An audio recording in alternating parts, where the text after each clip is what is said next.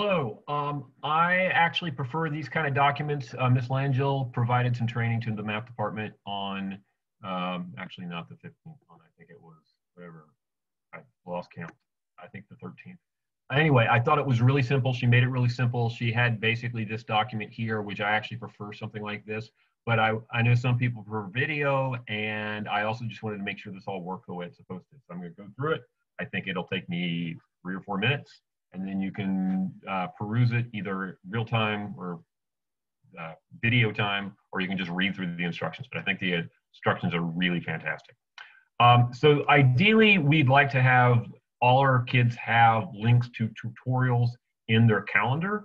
And for them to get those, it's helpful if we make them and then kind of send them to the kids.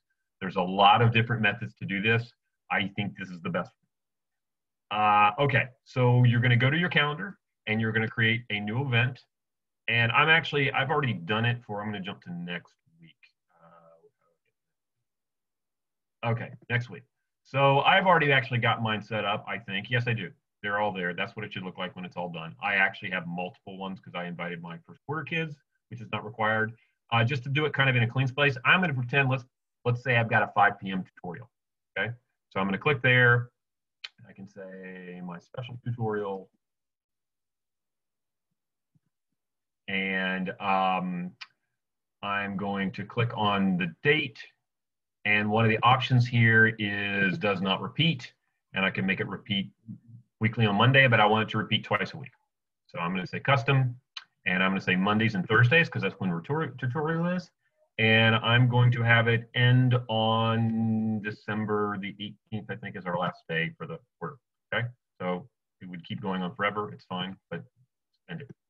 I would not use a video conferencing thing. I would go find your Zoom link or your Meet link or whatever it is and say Zoom link and put it in there, blah, blah, blah, blah, blah, whatever it happens to be. And then I put the other thing that it's nice for them to have is the attendance link.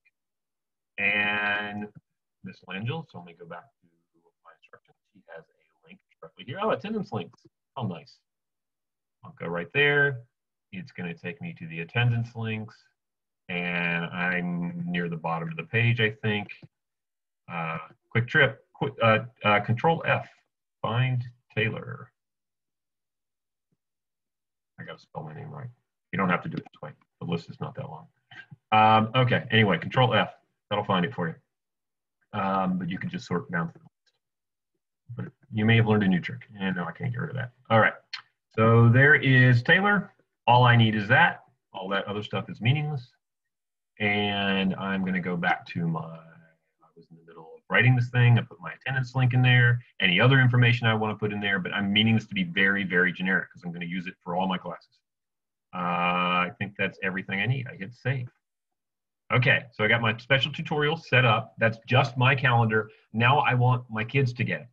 And so once again, there's multiple ways to do this. I think the way that Ms. Langell taught us is really good. It basically attaches it to each of the Google Classrooms, and that will most likely get it to all your kids. There's one special twist at the end, which I'll remind people of, which a lot of me nor many of my kids know today.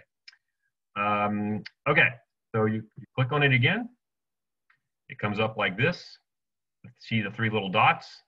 I click on the 3 little dots, and it's got, oh, I don't want to duplicate. I want to copy. Now, these, I need to get rid of some of these. These are all really old Google Classroom. So my most recent ones are way down here. So maybe I want to give this to all of my 8th period. Okay, I'm going to erase it as soon as I'm done because it's going to get very confusing. In fact, let me do it with my stats kids. They'll be less confused. I'm going to copy it to this one, and I'll put it in there. And do I need to do anything? I don't think I need to do anything. I think I just hit save. And that duplicates it there and weeks on end. And now when whoever I gave that to, it says down there, oh, I gave it to my 3rd period statistics class. It's nice. You're not sure whose link it is. It's down there. They should all see that. And then I would do it again for all of my other classes, anybody else I wanted to invite to tutorial, which is probably definitely your 2, 6, or 8, whatever you have. I invited my 1, 3, and my odd numbers, 1, 3, 5, 7, but you don't have to. That's up to you. But now they would all see that. Once again, notice this is not the right time. It should be up here where I actually have already done this. but so I'd do it again for however many classes I wanted to do. And once again, click on the three dots, go down, copy, find the Google Classroom that I want to copy it to, and let's just do it for one more. Let's really confuse all my stuff. Fifth period. Okay, and once I don't have to do anything. Okay? If I wanted to add fifth period or something, you can do it. Just safe. I'm good. Because once again, what I've noticed is when I click on it, it actually tells me what calendar it's in. Okay, I think that's everything that's in the instructions. Let me go back to the instructions again. These are such wonderful instructions. There's the copy to. All of the instructions are here.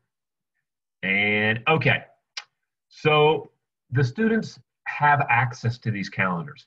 It's possible the calendars are turned off for whatever reason, okay?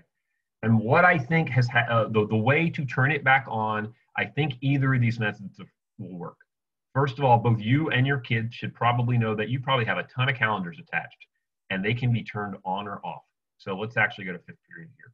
I'm going to, where are they? I could actually turn that on or off, and you'll notice it's disappearing and reappearing. So if you want to clean up your calendars, you can turn things off or on. But it's possible some of the kids have that turned off. It's also possible it's not in the list yet. I'm not quite sure why this is, but the other thing people might have to do is they may need to go to this. I'm a student in the advisory teacher resources class. So instead of being on stream, they go to classwork. So this is a student now. They have to do this. You can't do this for them. They go to Google Calendar. They click on that. And I think that automatically either activates it or it rechecks that box. It does something. It makes things magically appear. Okay. So that totally fixes it. Just because I'm here and I don't want to really confuse my other students, I'm going to show you how to delete those just in case you make a mistake. So once again, I'm going to delete this. It's going to tell me for this or future events, and I want it to because this was just a sample. So I'm going to delete this. You know, actually, I could say all events. I don't really know what the difference between those two are. Notice they disappeared, not on their calendar anymore. Going to do it for the other one as well. It was a mistake. You can probably turn the video off at this point. And then this is junk too. I'm going to get rid of that as well. All right, so let me go check our directions one more time and make sure. Oh, there is one more thing. Down at the bottom, you may want to do this for just your synchronous classes so that the kids have an easy place to find their second, sixth, and eighth period on the right times. You'll have to do one for Monday and Thursday classes, one set for Tuesday, Friday, and then one set for Wednesday. If you don't want to do that, don't do it. But I am becoming a calendar convert. I came kicking and screaming, but it's keeping me more organized. It helps my kids to be organized. And the other thing I notice about it is I get little dings on my phone because I've got a Gmail phone, and I get little pop-ups on my screen because 10 minutes beforehand it tells me you've got a meeting in 10 minutes. So that's nice. And there's some other things in here about how you might want to delete Thanksgiving week and stuff like that. All right. Thanks for listening to my ramblings. I think that's plenty. And thanks for watching. And how do I stop recording? This was all done through Zoom. If you want to know how I did this, it was super easy. Opened up a Zoom room and just started recording.